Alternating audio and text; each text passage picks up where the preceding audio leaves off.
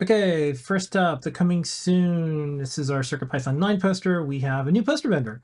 We were using a poster company and they didn't like that we weren't using them for every single one of our packaging needs and goods and told us to buzz off. So it took me a while to find another poster vendor. So we should have these in stock soon. Cool art by Bruce. Yeah, So so check this out. you know, you can connect HID devices and displays, and we've got USB host. So some cool stuff. Yeah. In Okay, this. next up. Next up, we've got a whole gaggle Bunch of these. power supplies, different configurations. The reason I like these power supplies, like we already stocked 5-volt, 5-amp power supplies from the Raspberry Pi Foundation and 3-amp for their Pi 4s and Pi 5s.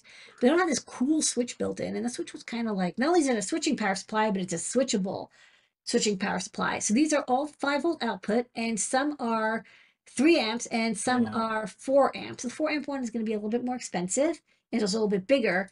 But these are great for use with your Raspberry Pi 4, which has a USB-C connector.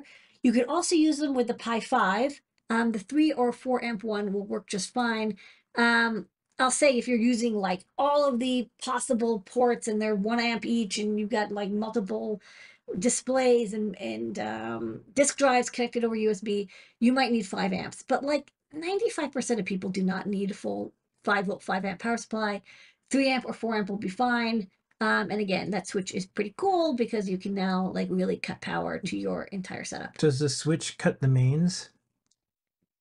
Well, there's no mains power. The mains power is in the transformer and in the brick, and then the switch is for the 5 volts that comes out of the USB port. Yeah, a switch for that would be like on the block. Yeah, that'd be on the block. This, I mean, but it's a switching power supply. If there's no load, it's not going to use any current. So it's not like old style, where you know the current would still be going through a transformer. There's no, it's smart, so it's not going to be drawing power even if your power the switch is turned off on the 5-volt side. Okay, cool. Yeah, and make sure you look at the product page documentation.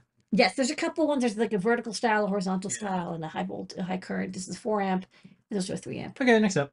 Next up, by request from JP, we have these silicone coated wires in different colors. We've got like the pack of like red, black, you know, orange, green, blue, or whatever. But he's like, or white. And he's like, I want more cool colors. So this is extension cables, about 6 inches long, and they come in a bunch of different colors. You get 30.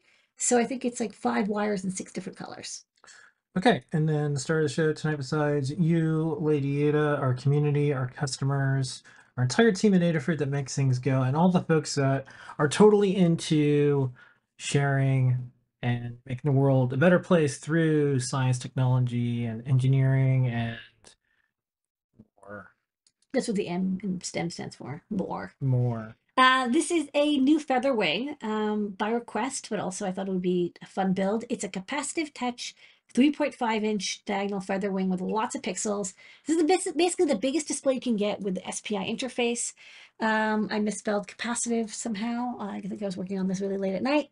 We'll fix that in post.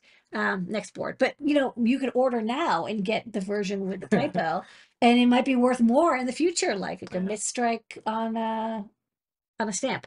So this is a FeatherWing, which means you can plug a feather into it. So let's go to the overhead. I'll show a demo. So this is my prototype, so it's green. And it also has the typo. I didn't catch it in the beginning. But otherwise, it's the same hardware, and you can plug in any feather into it. I will say that the best feathers to use, because it is a big display, are ones that have a fast SPI port. So the RP2040, the ESP32, the M4s. You could use this with the 8266 and the M0s and the 328 and the 324, but it's going to be a little tougher. You're not going to get as high speeds. It's going to be slower updates. Definitely the ESP32s are going to be fast. RP2040 is not too bad either. So you plug in the feather, you get a STEMMA QT port, this nice on-off switch. You can see the backlight just turned on, turned back off. Backlight driver, and then it communicates over I2C for the touchscreen and SPI for the display itself. Turn this so you can see Adabot in all his glory.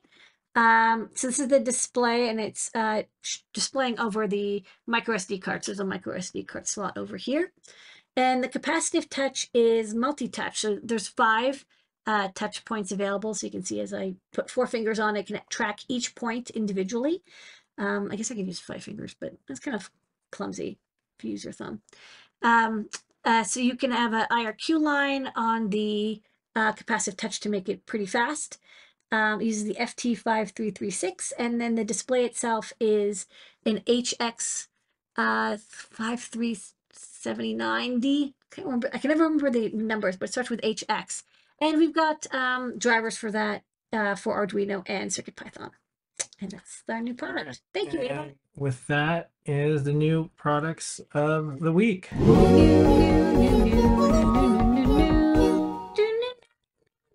New.